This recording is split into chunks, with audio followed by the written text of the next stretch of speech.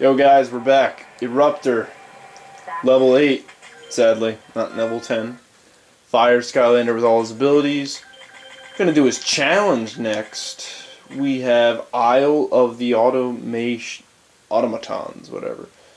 Get 9 plus elemental power. Not bad for a Skylander like him. These islands are beautiful.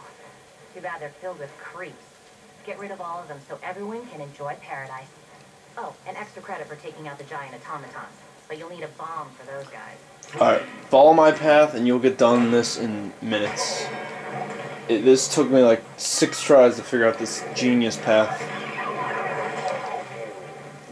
So just watch closely. There's actually a bomb hidden where you could kill the big robot guys that she was talking about. I didn't know that. Alright, right here. There's a magic portal right here, going here. Start taking out everything. So every single point counts when you kill an enemy for this. Bam! Right here. Shoot the bomb, done.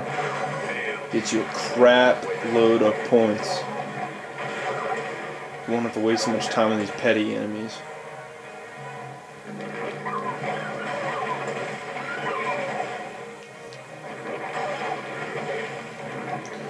Also, a good thing about his molten rock attacks is the fact that it's a distance attack. Like, I can actually hit people on platforms, which is great. You wouldn't be able to do that with the lava first. Now watch this. Boom. Look at that. I'm already at 71.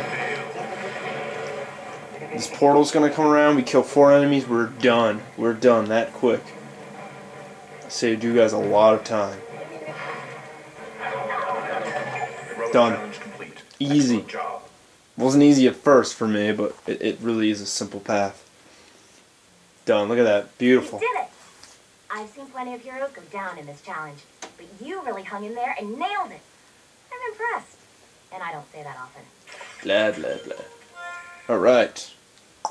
So there you have it. Eruptor and his challenge. Hope you guys enjoyed that. And, more reviews coming shortly. See ya.